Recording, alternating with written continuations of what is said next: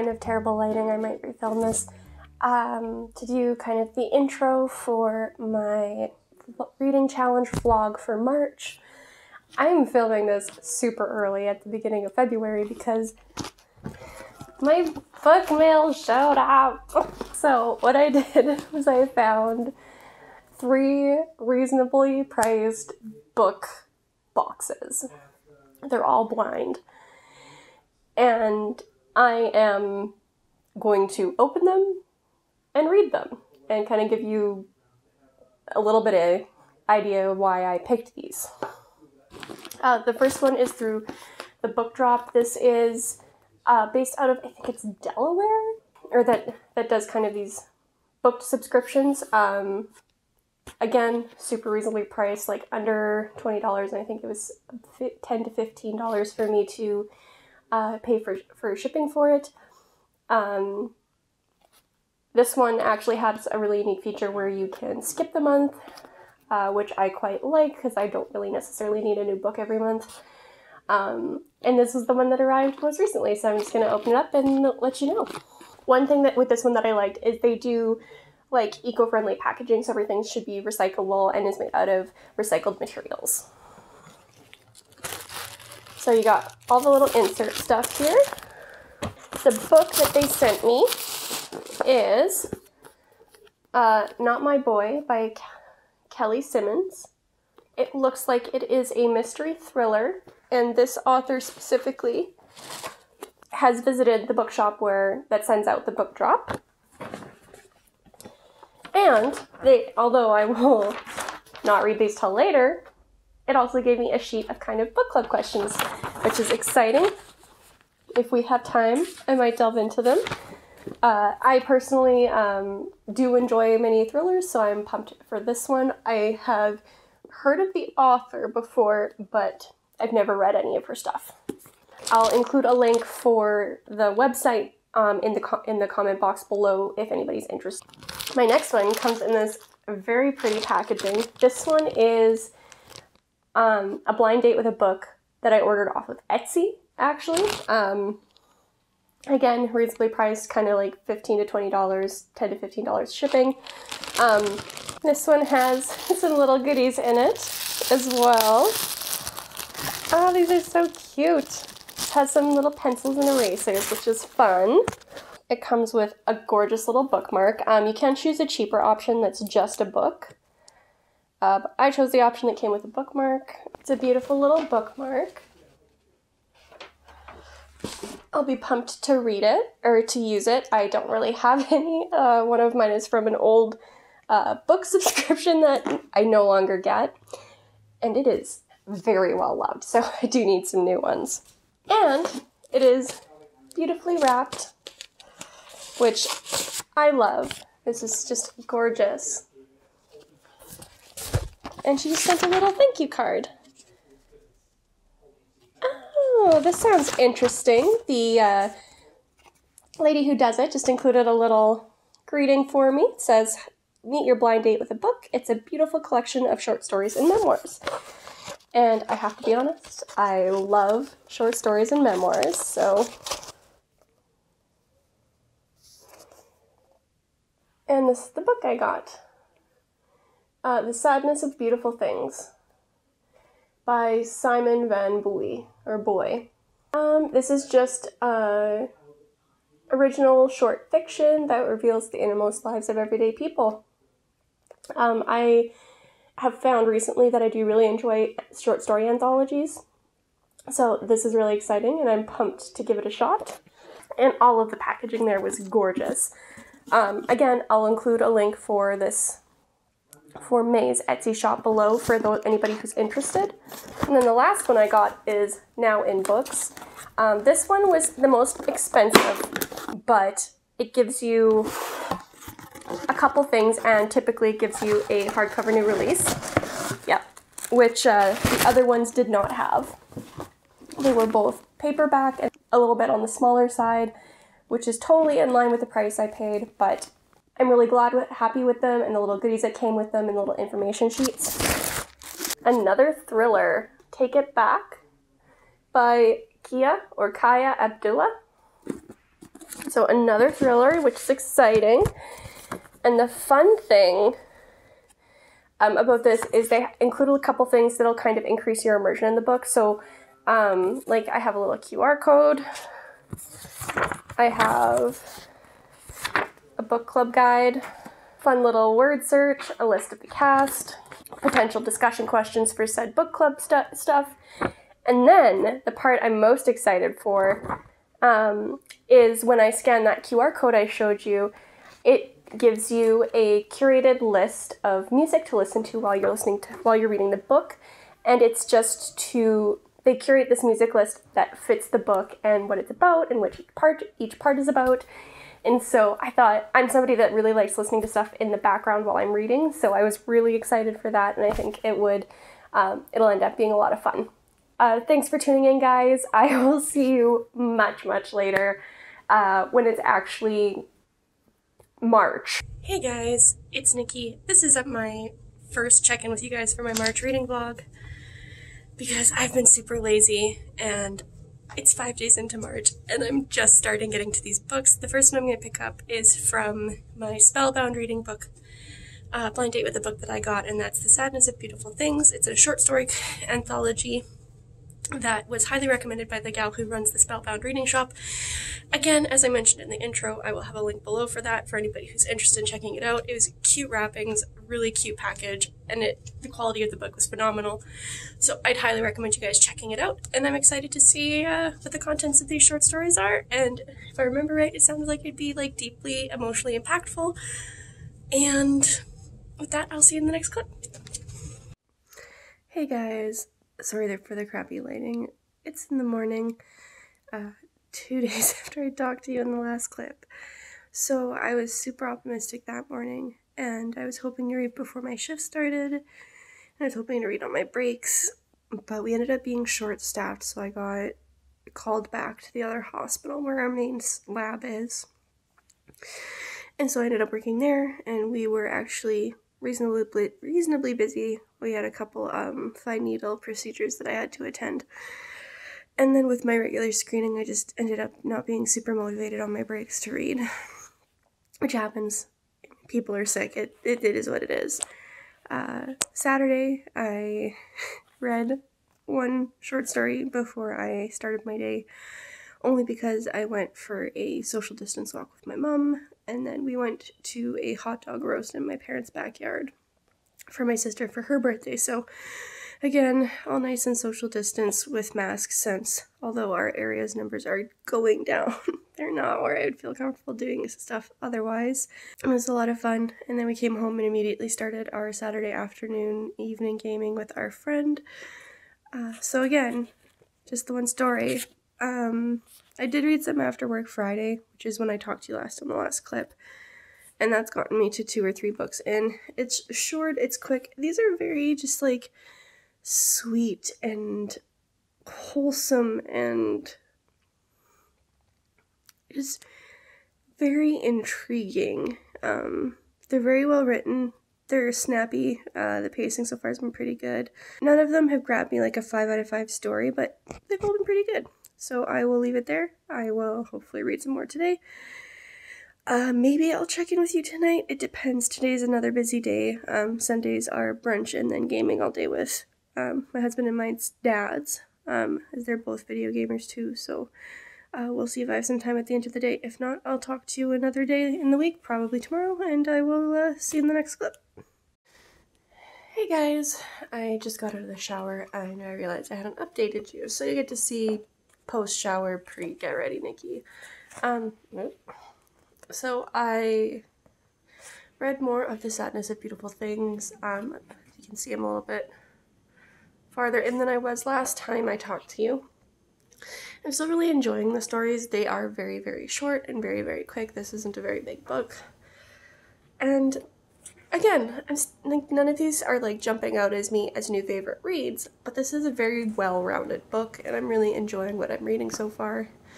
I do have a bit of a busy day today. I have a massage appointment. I have to drop off a baby gift for a friend who recently had a kid. And other than that, I really just am gonna be reading, I guess. Like, I'm busy. The first day of a week and a half holiday that I had to take. I'm pumped that I have it. A little bit sad because this was supposed to be my husband's honeymoon to Japan, but c'est la vie.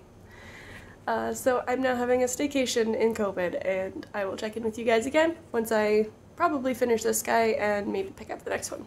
Peace.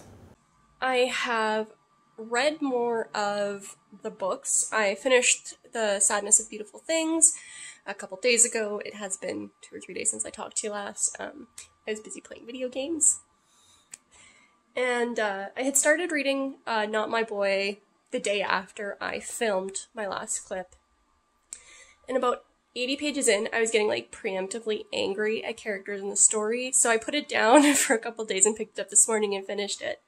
It wasn't a terribly long book, about 230 pages, so I didn't have much left to read. I ended up going through it. I think I have to think about this one a little bit, whereas The Sadness of Beautiful Things, I ended up enjoying it. It wasn't like a 5-star read, but I enjoyed every single short story. With Not My Boy, which is the book I got from the book drop box, it's more like a mystery than a thriller, which I wasn't entirely expecting. I thought it was going to be a lot more high stakes. Not to say that the things that happened in it weren't bad, but it didn't feel like the traditional thriller feels. While I enjoyed the rhythm to the writing, and I enjoyed the characters, I guess I wasn't a huge fan of the story. But those are just kind of my initial thoughts on the end of the book. I'm gonna do more of a review at the end and kind of give you some more specific information and a little more specific rating than I wasn't crazy about it. So the last book I have then for this vlog is Take It Back, which is from the Now in Books box, where they have a curated music list to go with the book, which I'm excited to start because I've really been into listening to music while I read lately, and I'm excited to see how it lines up with the story. With that, I will see you guys in the next video. I'm not going to do my peace sign because I'm holding my new microphone to try it out. Hey guys, Nikki. Sorry if the sound's a little off. I'm using the condenser mic again. However, I am updating you guys here with my March reading challenge. I have been enjoying it so far. The first book, The Sadness of Beautiful Things, was pretty good. This book from the book drop, I mean, it was alright. I was getting preemptively angry at some characters that turned out to be a non-issue, but it was alright. And then this one, Take It Back. This is the one that's from Now in Books. I'm about to sit down and start it. I'm going to throw up the curated Spotify playlist that this box provides with the books. I'm really excited to start, and then to mix it up a little bit, you guys will see a video on this too, Carrying Albert Home. I've already put the announcement video up for it. It's my book of the month for my virtual book club video, and I don't know. Sorry about the beep. That's breakfast. Not really going to say anything here other than that I'm picking it up to read it along with Take It Back. I have the whole day this Saturday to read, so I'm hoping it'll go good. Talk to you guys in the next video. Alright, so I'm checking in again twice in a day. What a treat. I am still reading Take It Back. I'm about 100 pages. I'm still reading Take It Back. I'm about 100 pages in now. And I'm very much enjoying the playlist. It's a really interesting, eclectic mix. I realized halfway through that Spotify's on shuffle right now, so I'm not listening to them in order. I'm going to restart the playlist in order. But the songs have been really good. I think a few of them have actually ended up with where they were supposed to in the book. So I think it does add a lot to the atmosphere, and it would add more if I just didn't have it on shuffle. I'm going to have to put it down for a little bit. This is a very tough read. Big trigger warnings for rape, sexual assault, bullying. It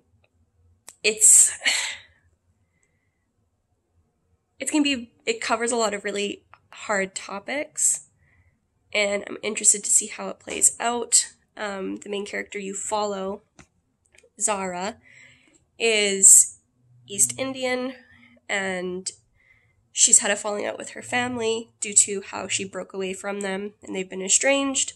And then this girl, part of her kind of breakaway from her family was also her leaving her job as a lawyer to work at a sexual assault referral center.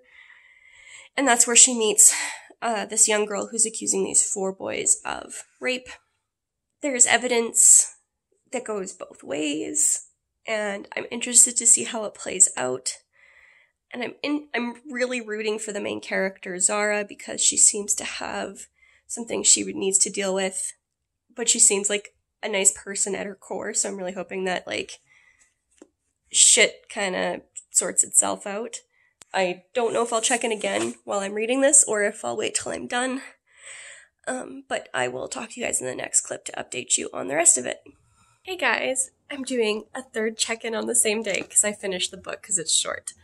I'm not gonna give my full thoughts because that'll be super spoilery, but this, as I explained, was covering a lot of topics, and honestly, for how short this is, I think the short page count ended up doing a big disservice to what the stories that the author was trying to tell. There was so much going on that the narrative felt a little, like, all over the place, and the main character, the farther you get into the book, the more of a hot mess she comes off of. And I had mentioned in the previous clip, I kind of wanted a bit of a redemption for her. This isn't the first in the series, so it might still happen, but I didn't get as much of it out of this book as I would have liked. And there was just, I've spent like the last half hour discussing this book with my husband. He has not read it. He's just listened to me rant about it. We had a very interesting conversation about religion and community and how that affects things, and how going outside of it ostracizes you in a way that other communities don't always. I found our conversation about it really great because of how frustrated I was by what was being shown in the book. And yeah, I'm not entirely satisfied with the story. I want to sit on this before I do my final review of all 3 books to kind of give you an idea. I'll just see you guys in the very last clip where I summarize my reading experience. Peace. I'm here today to do my final wrap-up for my March reading challenge. I'm going to talk about the quality of the book, and then a little bit, and in terms of the book box, and then I'm going to give you a brief lowdown on my thoughts, because I know I wasn't super clear about a lot of these during the vlog. Especially the last one. I definitely needed some time to think about it. So I'm going to start with the first one. I got this from an Etsy shop called Spellbound Reading, and it's run by May. This was the cheapest of the options I picked, and I ended up doing the upgraded option where I got a handmade bookmark with it as well, which was very pretty, very high quality. It is now my favorite bookmark. So onto the book itself. The Sadness of Beautiful Things by Simon Van Boy. It came and was in great condition. You could tell that even though it was a blind box and I only gave May my age, that there was a great deal of care taken in terms of the quality of the book that was sent. It came, no dents or bumps, nothing, just really, really great condition, and I was very impressed with it. And with this one, with this blind date with a book, I remember at the beginning, the packaging was very sweet, very cute, very wholesome, and even the mail bag that she sent it in was just a very adorable pattern. Aesthetically, this is probably one of my favorite of the 3 books in terms of the wrapping that came. I definitely recommend this one. I believe the store on Etsy is based out of Maryland. I'll include a link below for the Etsy store as well. On to the book.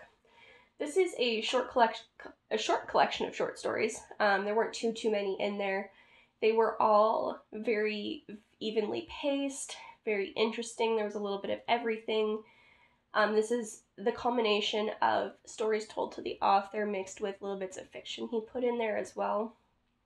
And it ended up with a bunch of sad but beautiful stories, I guess. They were all very wholesome. The last one was the only one that was overly heart-wrenching to me. It was also the longest. And it was just very sweet and slice of life, but there was always like a little bit more going on than you came to expect from the beginning. Well, none of the stories were 5-star reads. The book overall was about 4 out of 5 stars for me. The mix of stories were kind of 3.5, 4 stars, and none of them were stories I didn't like. If you enjoy contemporary stuff but don't want to commit to a long book, I would recommend something like this. It's just a bunch of sweet, wholesome stories. Alright, next I'll move on to the book I got from the Book Drop. The Book Drop is an independently owned bookstore who does this online book subscription as well. They have a variety of categories. It's like bubbly, coffee, tea. Then they also have a couple more that I don't remember off the top of my head that were for younger readers. I will include the link for their website below if you guys are interested in checking them out. Again, this one wasn't overly pricey. The book itself was in very good condition when I got it. I have a few little bumps and bruises on it now just because I've dropped it while I've been reading it because I'm a bit clumsy. But the book itself came in really great condition. I believe this is a newer release. This is a new release for this author. And then there were a few inserts I wasn't necessarily expecting. You got like a small kind of paper cardboard bookmark, but then there was an insert for other new releases in this month. But on top of that, there were a few other inserts I wasn't really expecting. One of them was book club questions and kind of things to think about if you're going to use this book for a book club circle with a group of friends, which I really appreciated. It also gave you an insert about the author and kind of extended an invitation to join a chat with the author that they were going to host at the bookstore that you could turn into virtually, I believe. Those two things really surprised me. I wasn't really expecting it. It was really nice. It was a very nice bonus, given that this wasn't a particularly expensive book box. The Book Drop also is striving to be more eco-friendly, so they use a lot of recycled material and they do their best to minimize their carbon footprint when sending books for the subscription. Yeah, they were both more lean book boxes, and I certainly have no complaints in terms of quality and what I got, and the book itself was pretty good, which I'll tell you a bit about. I can't remember if I mentioned it on camera, but I got about 50 pages in here and I was getting preemptively angry at how the people were going to treat this strange child who people are thinking must have harmed a younger girl who went missing shortly after the boy and his mother moved in. But it was a very strange book. It was definitely a little bit more mystery than thriller, which I wasn't expecting. A young boy and his mother moved in next door to her sister. And during the course of things, they're trying to figure out what happened. The two sisters are at odds, but then kind of end up looking into the situations themselves as well, because the one sister is trying to clear her son, the other sister is trying to clear her husband, and it's just a very weird situation that I wasn't quite expecting. I did feel like a couple of the twists were just there for the sake of being twists. One was very strange, but I think it added a lot of depth to the character. It was about...